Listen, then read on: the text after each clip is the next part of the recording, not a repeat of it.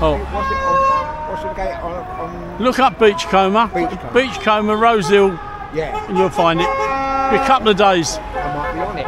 You will be on it. So that transit's not compliant, he's got free today like that. So tell me, gents, why are you here today?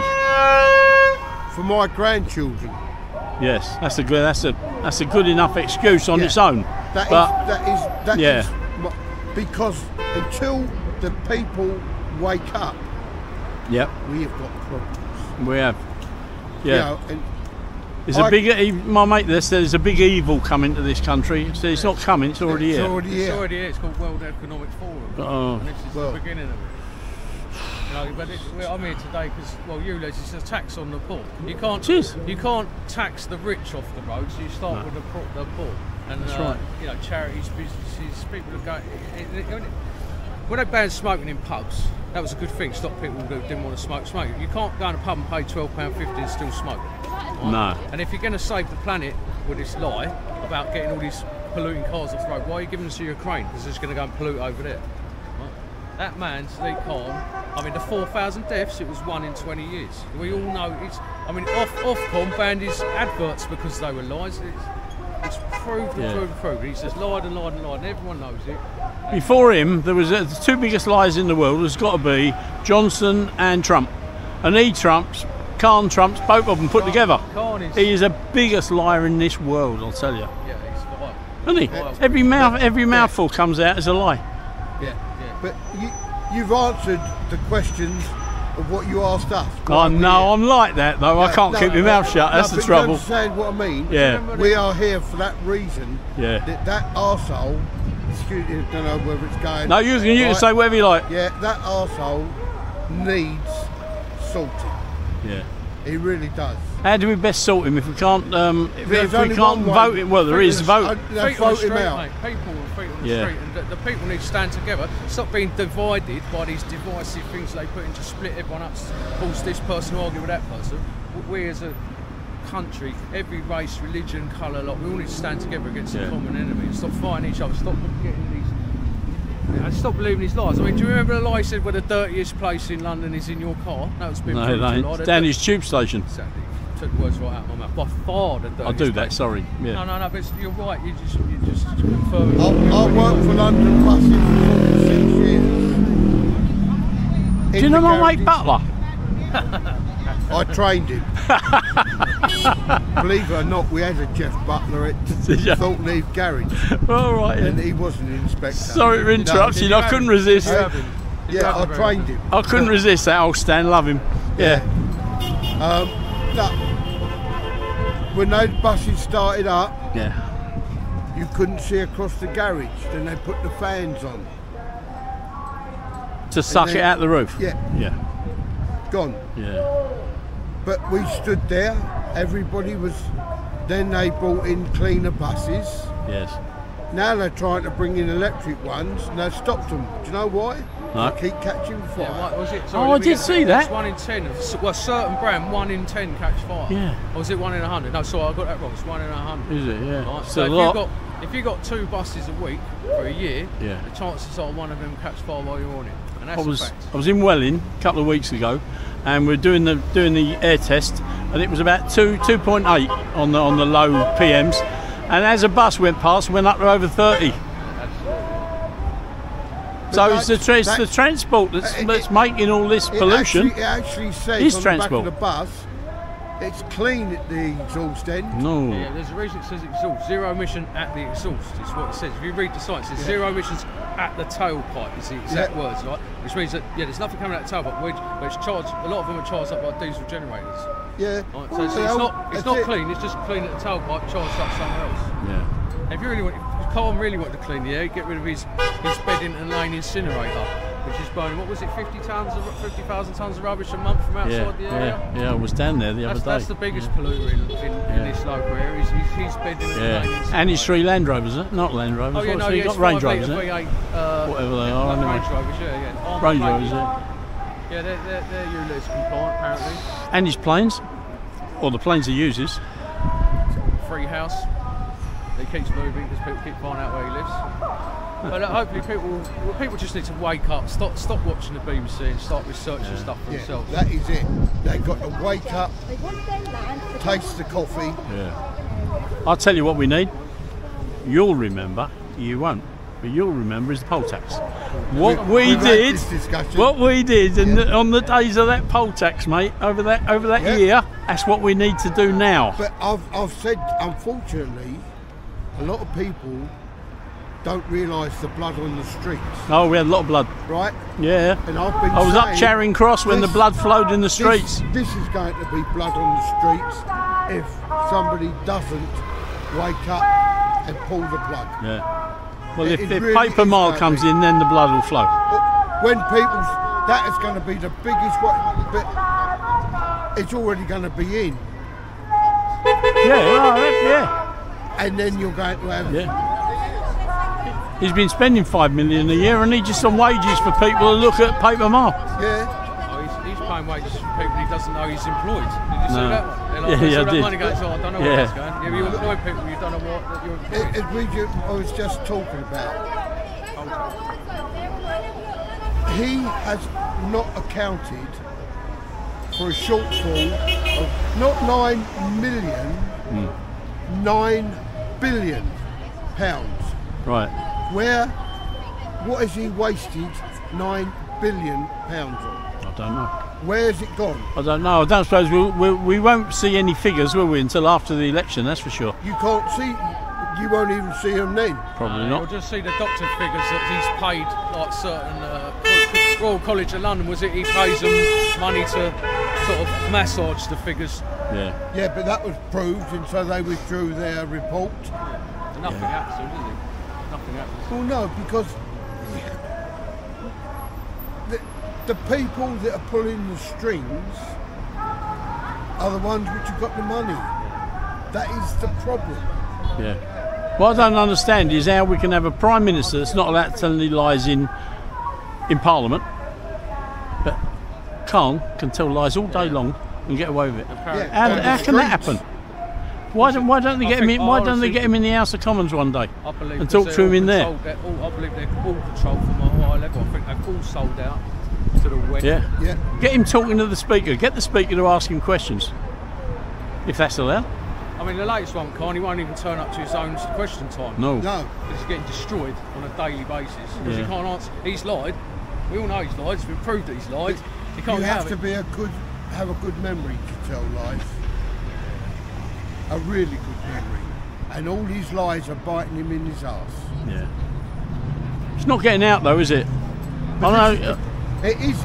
You look at the amount of cars and goes, yeah, we're with you, yeah. And just hopefully that eventually, when it comes to the polling booth, they're going to think. Got to get them there first. That's the trouble. Yeah. That's the problem. Is getting them in there. But people are suddenly realising that they have got a vote, and they're going to. You could have a photograph to vote. Why have I got to have a photograph to vote now? Why? Because 20 Joe Dackies used to come down the road, all with the same name, all at the same address, and all be given a vote. Yes. You know, and I'm not. Don't mean that racist, but that is exactly what was happening. Yeah. Postal votes over people the who aren't world. even in the country. Yeah. Yeah. But you can't believe it. You can't believe in. You can't believe in sort of what do they call it? Democracy, because there is no democracy. No. It's all false. It's just to give you the impression of democracy. You know, but you see when Rishi Sunak said, "Oh, try and get him out." Oh, I can't get him out. How can the Prime Minister not remove the men? Have the traffic lights come back on? Have they? No. No. Now the traffic lights are out. They're still out. They've all stopped. No, I know. Brilliant. Are they all out now? They're always over there as well. Oh no, those ones right over there. Oh yeah, I see them. Yeah. But that's it. Something happened to the box that's right over there. Terrible, isn't it? Yeah, they can't even blame us for it. No, we just parked next to it. Like that when I got here. Like that No, when I think got it's here. brilliant. You know, First thing someone said is, "Oh, by the way, the traffic lights are out." I did see some Just Stop Oil when I was right. Yeah, they said there weren't enough super glue around here. No, it's We've just been discussing that when the paper mile comes, the blood is going to flow because, you know, chaps like my friend here, he remembers the poll tax days.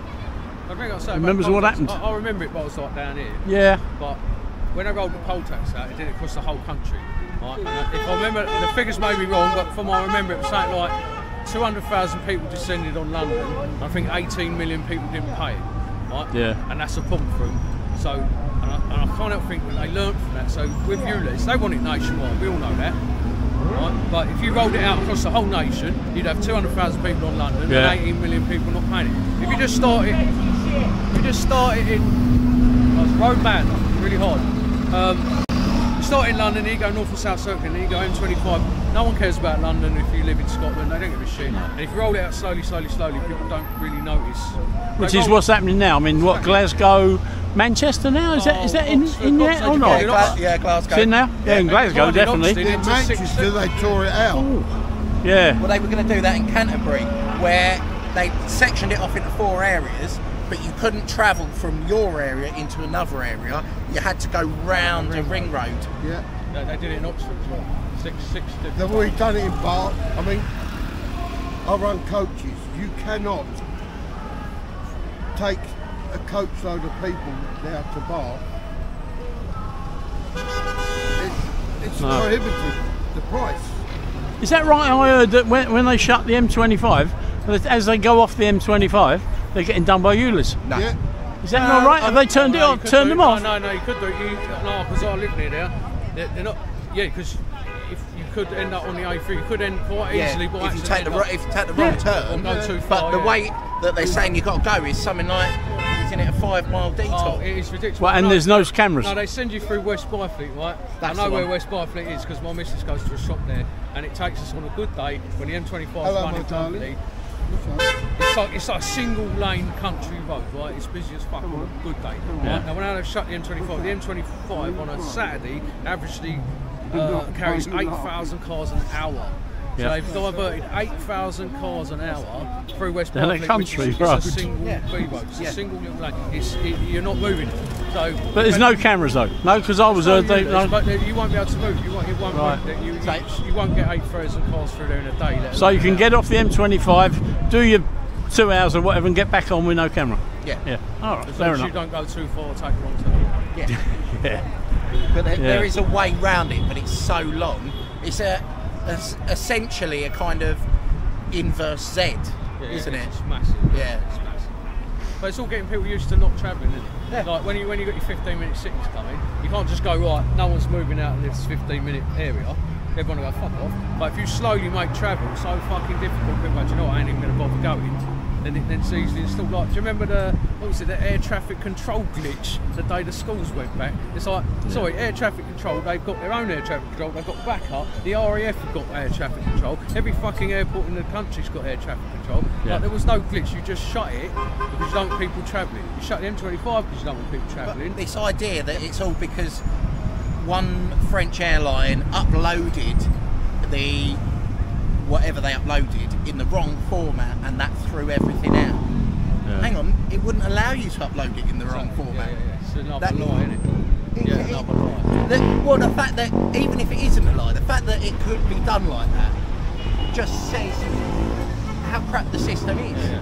And I think if it was that shit, it would have crashed every week. Exactly. Because you've got humans running it. I think people just need to sort of wake up, stop watching the BBC and start researching their own shit. And then once you... Actually, I do disagree with that to an extent. You need to watch a BBC because you need to get the full spectrum of what the media is saying. You need to watch... Oh, then maybe let me correct that. Maybe watch the BBC and then watch go, everything else. Go and research. Yeah, exactly. Right. You do need that full spectrum. You know, one of the things, I've watched Al Jazeera. I've watched, when you could watch it, Russia Today. You know, they all give a different perspective of things. But if you just watch one, you get completely tunnel vision. Yeah. You've got to watch them all. But it's the educated will watch multiple news sources, and oh no, sorry, the educated will only watch one news source, but the uneducated will watch multiple. Well, who's got more idea of what's going on in the world? I think it's got like awake people and not awake people. It's like the cars coming off the streets. Who owned them? The poor. John says thank you very much for watching the video and he hopes you enjoyed it. If you did, please subscribe, like and share if you want to. John has asked if you know of any good locations that he could visit. That would be great, and if there was any that are drone friendly he would love to get all the peril up, lol. Anyway, he said ciao for now and see you on the next one. Don't go anywhere just yet. There she was, just walking down the street singing. Tapping her fingers and shuffling her feet singing. She looked good. Dickhead, you're such a dickhead. And everybody knows it, everyone but you.